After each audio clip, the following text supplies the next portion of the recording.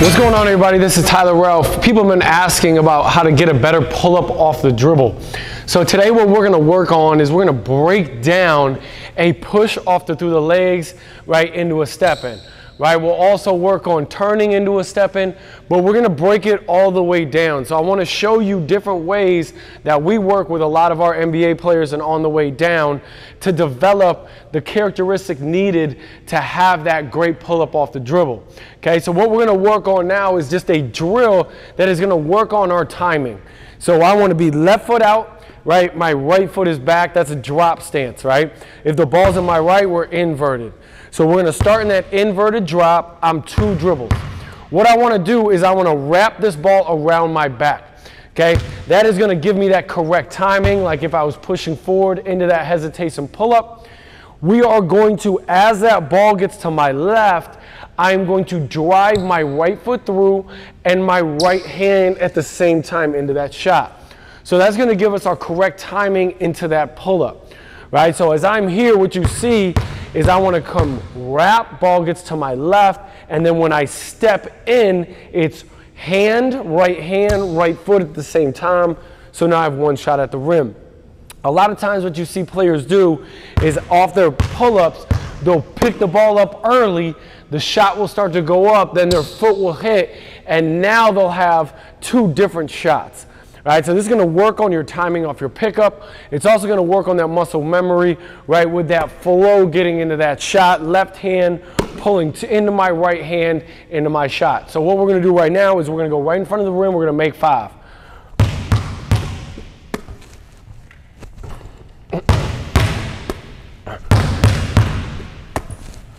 Right, we're just working on that touch in front of the rim, working on that timing. 3.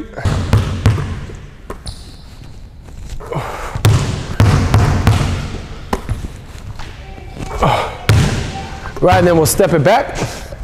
Okay, we'll go from the logo. Now we'll go 2 dribbles into it. Okay, don't worry about misses and makes.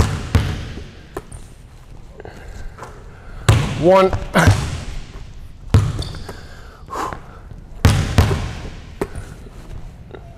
2.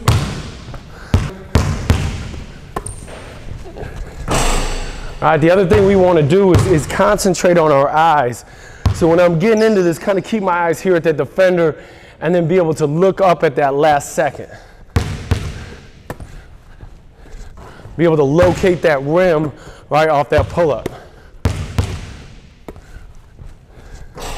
Now free throw line with it. And we can start getting our jump in there a little bit, right? Elevating into that shot. Right, being quicker with our right foot driving through.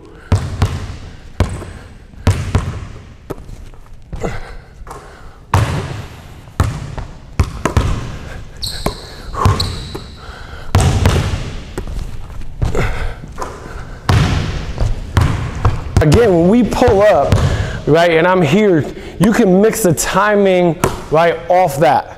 Okay, so as I'm here and I'm bringing that ball into my pocket, it doesn't always have to be quick, right? I may hang it and then drive that foot through. When we drive this foot through, you want to think about if you jumped on a box, right? So if I was jumping, trying to get as high as I can, I step left, right? And then I would step with my right, and my hands would come up at the same time as my right hip, right? So that's going to give me the correct elevation and timing into it. If I was already up with my hands and then my foot hit, I'm not going to be able to jump as high as I can right into that box or onto that box. So when we're shooting, it's right, what we want to do is have that correct timing. So now I have that ability to drive up and through that ball. 1, it's going to create that 1-shot motion, right? But 2, we're going to be able to elevate right higher and over people.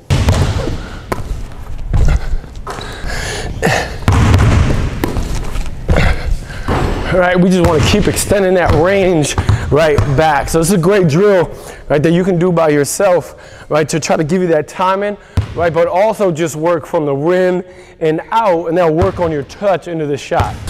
Right, as you move back, right, what a lot of coaches teach, right, is more legs, and what that register for players is to drop lower, right, and we don't want that. right? We don't want you to drop lower, right? If you drop lower, right, now look at all, right, these mistakes that could happen coming up, right? We want to try to eliminate mistakes in your shot. Okay, so a couple things with this, right, is the power driving in, right? I don't have to be here, right, and drive up through. Okay, one, that's going to be uncomfortable for your players, right? Two, it's a longer shot, right? Three, it's going to make more mistakes happen, right? I want to be powerful on my step in and then be able to drive up and through, right, and lock my hips out. So again, all my extension points, right, I want to lock out. And then the last one is going to be the most important, right? So once I get it up top, right, you got to work on having a stronger wrist. Okay, so as I get here, right, my wrist and how I snap it and the strength of that snap is going to change, and that will, right, allow you now to increase your range coming back with this shot. Okay, now we're going to break down more into the game realistic move of this. So that was our technique, working on our timing. Right now we're going to go combo, right, into that hesitation off your left hand. So I'm going to combo, right, on the combo, right, what I want to do is try to get that defender into a heel lock position.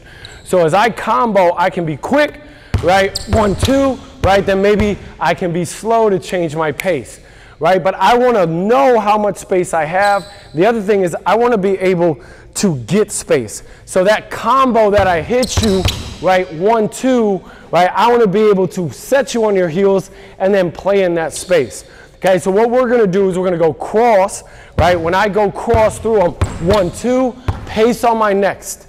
Right, I am then going through, right? As you go through, I want to lift up, okay? So when I go through off this, I'm going to lift, right? In this lift, right, is going to tell you how much space I need. So as I push forward, right, if that defender is right there, I'm not going to be able to push all the way into him, right?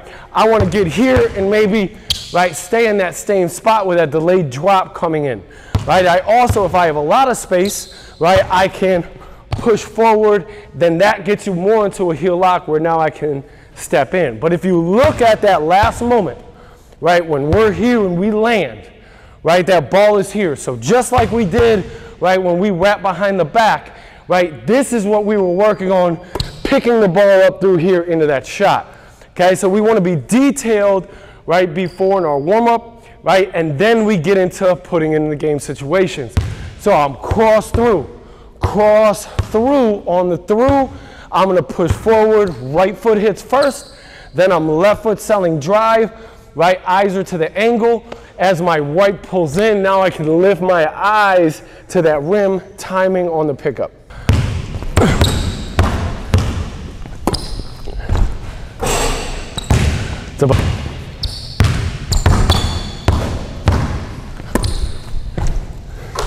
Right, and on this shot, what we're working on again, right, it's all about technique. I don't want to all of a sudden just shoot NBA threes.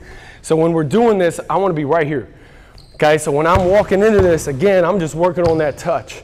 Okay, right, and that's what development is about, is developing in to out, right, not all of a sudden just getting out here and thinking you can do it. Right, we want to develop in the right way to give you the right timing, the right feel with each move we do.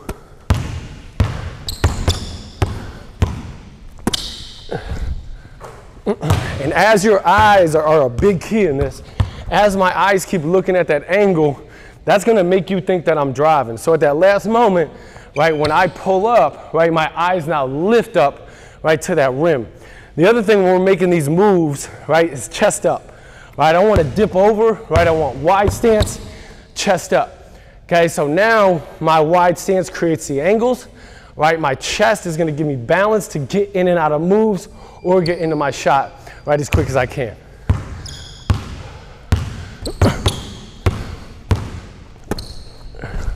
Okay, now we're going to talk about game situations with this move.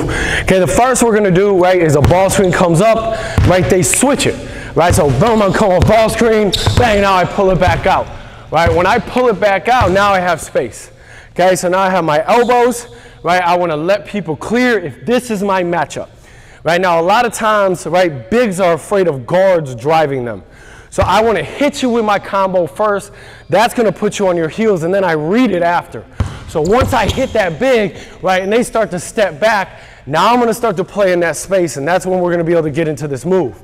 So I'm 1, 2, pace, I push at you, right? As I'm pushing in this lift is when I'm making my read. If you keep falling back, right, into a heel lock, then I am just gonna rise up over the top of you. If you were to stay or push towards me, right, on the right side of my frame, now I'm gonna drive left, right? If you were to cross my body, right, now I can get into my crossover coming back. So as you're pushing forward and you're in that lift, that's gonna give you the pace to read the move. Okay, so right now we're gonna come off sideline ball screen. I want you guys to do 10, I'm gonna do 3, come off sideline ball screen, we get into that ISO, right? Make sure you see the floor, create space, get that defender on their heels to make them think you're driving, and then we wanna rise up, right, off that dribble.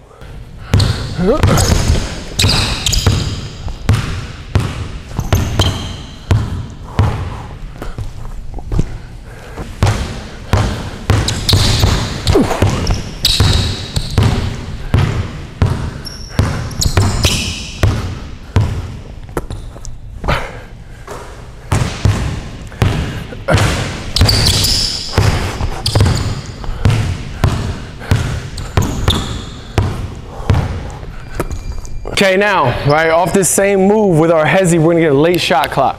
Okay, so right now we're gonna think boomerang action. So what I wanna think, first time we came off the ball screen, they switched, right, we got right to it with the handle.